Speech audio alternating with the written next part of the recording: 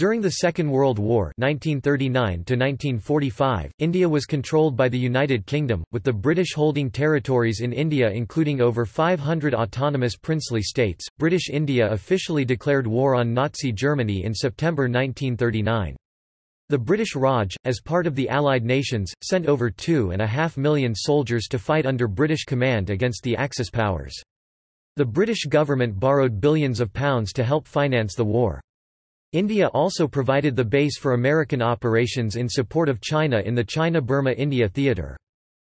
Indians fought with distinction throughout the world, including in the European theatre against Germany, in North Africa against Germany and Italy, in the South Asian region defending India against the Japanese and fighting the Japanese in Burma. Indians also aided in liberating British colonies such as Singapore and Hong Kong after the Japanese surrender in August 1945. Over 87,000 Indian soldiers, including those from modern-day Pakistan, Nepal, and Bangladesh, died in World War II. Field Marshal Sir Claude Auchinleck, Commander-in-Chief of the Indian Army from 1942, asserted the British couldn't have come through both wars, World War I and II, if they hadn't had the Indian Army. The Muslim League supported the British war effort, while the largest and most influential political party existing in India at the time, the Indian National Congress, demanded independence before it would help Britain. London refused, and when Congress announced a "Quit India" campaign in August 1942, tens of thousands of its leaders were imprisoned by the British for the duration. Meanwhile, under the leadership of Indian leader Subhas Chandra Bose, Japan set up an army of Indian POWs known as the Indian National Army, which fought against the British. A major famine in Bengal in 1943 led to millions of deaths by starvation, and remains a highly controversial issue regarding Churchill's reluctance to provide emergency food relief. Indian participation in the Allied campaign remained strong. The financial, industrial and military assistance of India formed a crucial component of the British campaign against Nazi Germany and Imperial Japan. India's strategic location at the tip of the Indian Ocean, its large production of armaments, and its huge armed forces played a decisive role in halting the progress of Imperial Japan in the Southeast Asian theatre. The Indian Army during World War II was one of the largest Allied forces contingents which took part in the North and East African Campaign, Western Desert Campaign. At the height of the World War, more than 2.5 million Indian troops were fighting Axis forces around the globe. After the end of the war, India emerged as the world's fourth-largest industrial power, and its increased political, economic and military influence paved the way for its independence from the United Kingdom in 1947. Quit India movement.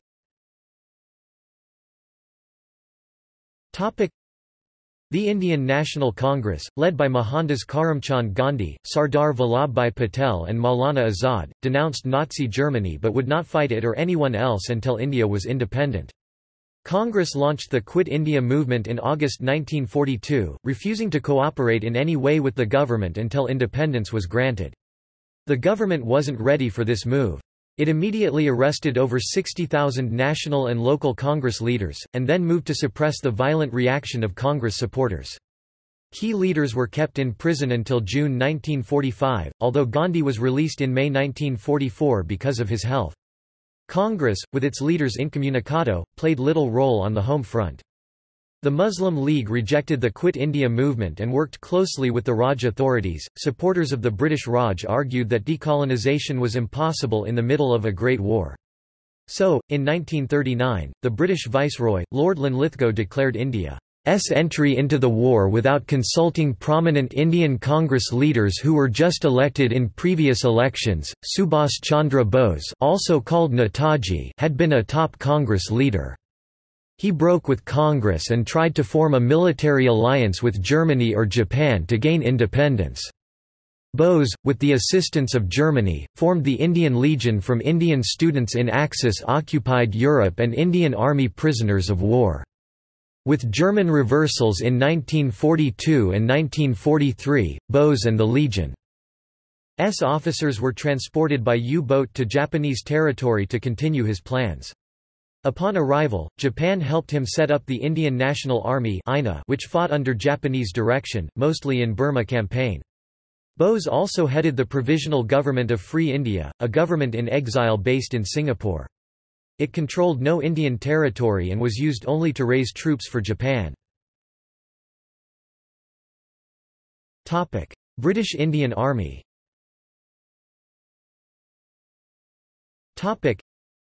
In 1939 the British Indian Army numbered 205,000 men. It took in volunteers and by 1945 was the largest all-volunteer force in history, rising to over 2.5 million men. These forces included tank, artillery and airborne forces. British Indian Army earned 17 Victoria Crosses during World War II. The Middle East and African Theatre.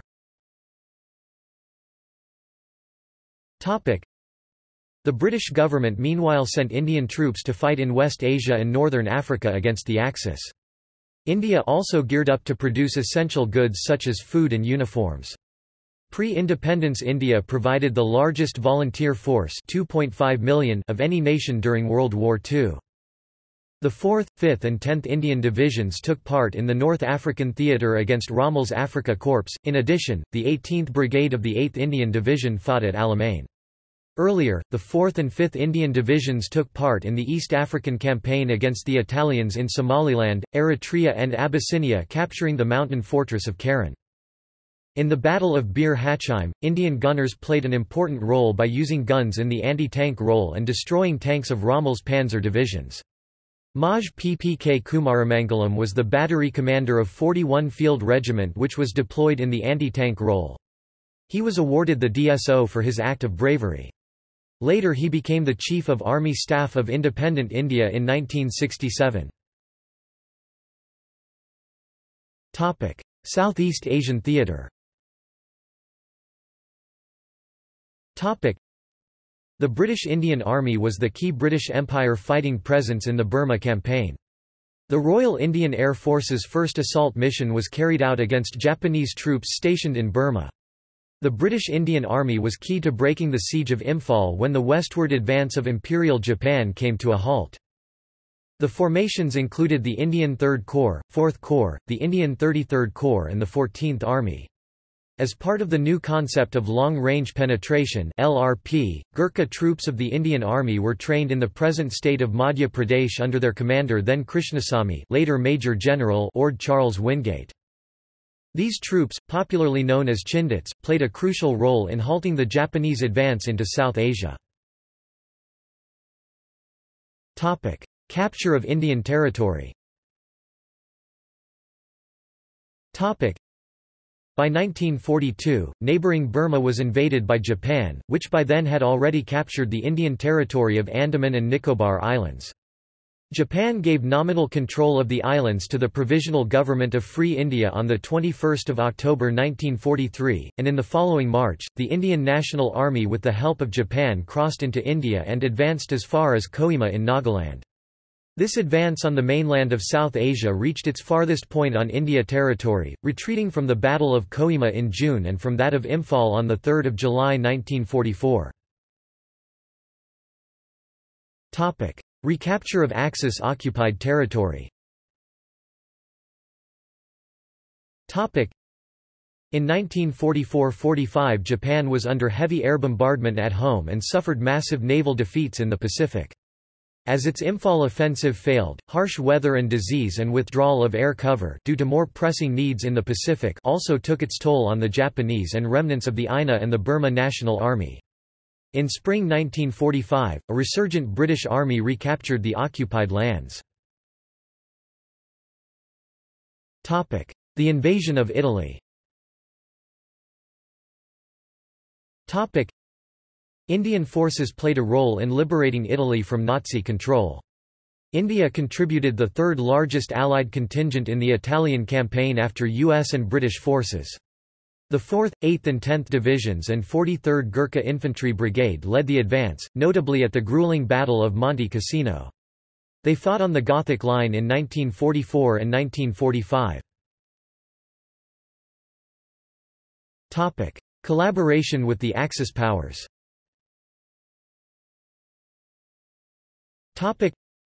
Several leaders of the radical revolutionary Indian independence movement broke away from the main Congress and went to war against Britain.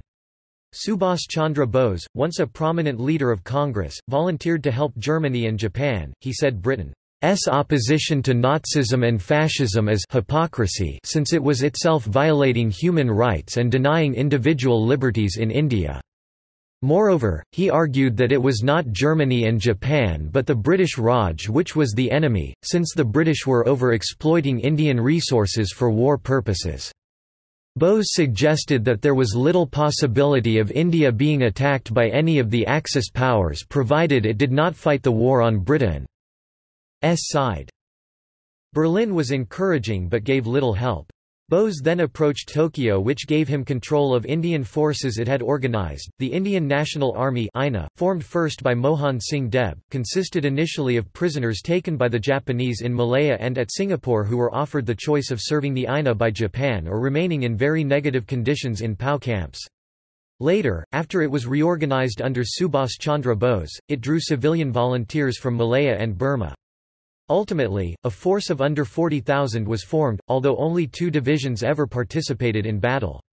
Intelligence and special services groups from the INA were instrumental in destabilizing the British Indian Army in the early stages of the Arakan offensive. It was during this time that the British military intelligence began propaganda work to shield the true numbers who joined the INA, and also described stories of Japanese brutalities that indicated INA involvement. Further, the Indian press was prohibited from publishing any accounts whatsoever of the INA. As the Japanese offensive opened, the INA was sent into battle. Bose hoped to avoid set-piece battles for which it lacked arms, armament as well as manpower. Initially, he sought to obtain arms as well as increase its ranks from British Indian soldiers he hoped would defect to his cause. Once the Japanese forces were able to break the British defences at Imphal, he planned for the INA to cross the hills of northeast India into the Gangetic Plain, where it was to work as a guerrilla army and expected to live off the land, garner support, supplies, and ranks from amongst the local populace to ultimately touch off a revolution. Prem Kumar Sahgal, an officer of the INA, once military secretary to Subhas Bose and later tried in the first Red Fort trials, explained that although the war itself hung in balance and nobody was sure if the Japanese would win, initiating a popular revolution with grassroots support within India would ensure that even if Japan lost the war ultimately, Britain would not be in a position to reassert its colonial authority, which was ultimately the aim of the INA and Azad Hind. As Japan opened its offensive towards India, the INA's 1st Division, consisting of 4 guerrilla regiments, participated in Arakan offensive in 1944, with 1 battalion reaching as far as Modak in Chittagong. Other units were directed to Imphal and Kohima, as well as to protect Japanese flanks to the south of Arakan, a task it successfully carried out. However, the 1st Division suffered the same fate as did Mutaguchi's army when the siege of Imphal was broken. With little or no supplies and supply lines deluged by the monsoon, harassed by Allied air dominance, the INA began withdrawing when the 15th Army and Burma Area Army began withdrawing, and suffered the same terrible fate as wounded, starved and diseased men succumbed during the hasty withdrawal into Burma. Later in the war, however, the INA's 2nd Division, tasked with the defence of Irrawaddy and the adjoining areas around Nangyu, was instrumental in opposing Muservi's 7th Indian Infantry Division when it attempted to cross the river at Pagan and Nyangyu during the successful Burma campaign by the Allies the following year. The 2nd Division was instrumental in denying the 17th Indian Infantry Division the area around Mount Popa that would have exposed the flank of Kimura's forces attempting to retake Meiktila and Nyangyu. Ultimately, however, the division was obliterated. Some of the surviving units of the army surrendered as Rangoon fell, and helped keep order till the Allied forces entered the city. The other remnants began a long march over land and on foot towards Singapore, along with Subhas Chandra Bose. As the Japanese situation became precarious, Bose left for Manchuria to attempt to contact the Russians, and was reported to have died in an air crash near Taiwan. The only Indian territory that the Azad Hind government controlled was nominally the Andaman and Nicobar Islands. However, they were bases for the Japanese Navy, and the Navy never relinquished control. Enraged with the lack of administrative control, the Azad Hind governor, Lieutenant Col. Loganathan, later relinquished his authority. After the war, a number of officers of the INA were tried for treason. However, faced with the possibility of a massive civil unrest and a mutiny in the Indian Army, the British officials decided to release the prisoners of war. In addition, the event became a turning point to expedite the process of transformation of power and independence of India. The lukewarm support for Indian independence shown by Germany and Japan masked their real ultimate goal. If they had won World War II, they would have divided Asia in two along the 70 degrees east longitude. Bengal famine. The region of Bengal in India suffered a devastating famine during 1940–43. Some of the key reasons for this famine are ever-increasing financial and resource needs due to the war, the Japanese invasion of Burma which cut off food and other essential supplies to the region, mismanagement by Indian regional governments, and an increase in demand partially as a result of refugees from Burma and Bengal. Indian economist Amartya Sen (1976) challenged this orthodoxy, reviving the claim that there was no shortage of food in Bengal and that the famine was caused by inflation. The British government denied an urgent request from Leopold Amery, the Indian Secretary of State, and Archibald Wavell, the Viceroy of India, to stop exports of food from Bengal in order that it might be used for famine relief. Winston Churchill, then Prime Minister, dismissed these requests in a fashion that Amery regarded as Hitler-like, by asking why, if the famine was so horrible, Gandhi had not yet died of starvation. Indeed, he refused to allow free relief shipments of food from the United States and Canada into Bengal on the grounds that the food was needed more elsewhere and because the Japanese Navy was patrolling the Bay of Bengal. Princely states. During World War II, in 1941, the British presented a captured German Bf 109 single-engine fighter to the Nizam of Hyderabad, in return for the funding of 2 RAF fighter squadrons. There was a campsite for Polish refugee children at Balachadi, built by K.S. Digvijaysinji, Jam Sahib Maharaja of Nawanagar state in 1942, near his summer resort.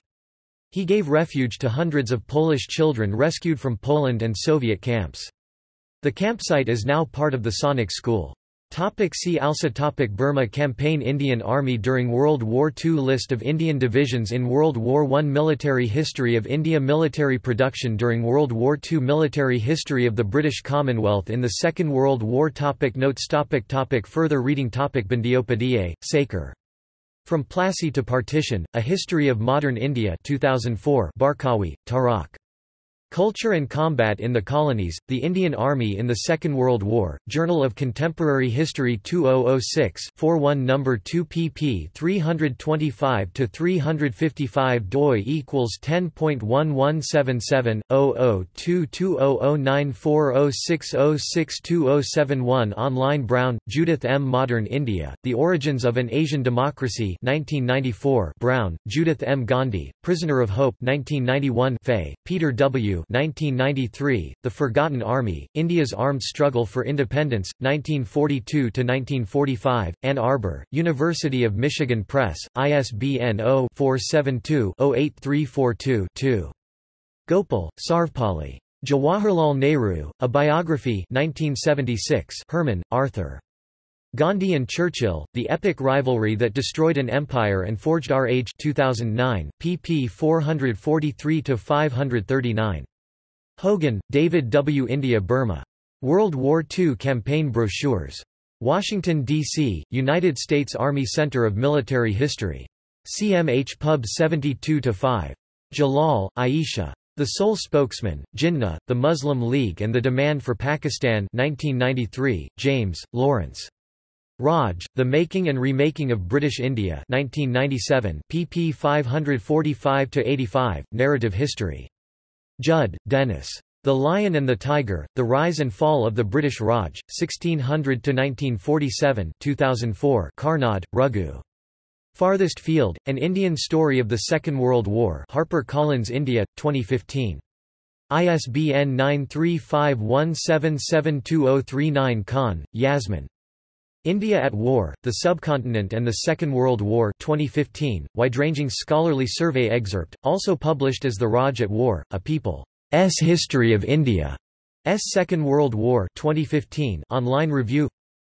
Marston, Daniel. The Indian Army and the End of the Raj, Cambridge UP, 2014. Moore, Robin J. India in the 1940s. In Robin Winks, ed. Oxford History of the British Empire, Historiography 2001, pp. 231–242. Mukherjee, Madhusri. Churchill's Secret War, The British Empire and the Ravaging of India During World War II 2010. Raghavan, Srinath. India's War, World War II and the Making of Modern South Asia 2016, wide-ranging scholarly survey excerpt. Reid, Anthony, and David Fisher. The Proudest Day, India's Long Road to Independence 1999 online edition, detailed scholarly history of 1940–47. Roy, Kaushik. Military Loyalty in the Colonial Context, A Case Study of the Indian Army During World War II. Journal of Military History 73.2 2009, 497–529. Voigt, Johannes. India in the Second World War 1988. Wolpert, Stanley A. Jinnah of Pakistan 2005. External links.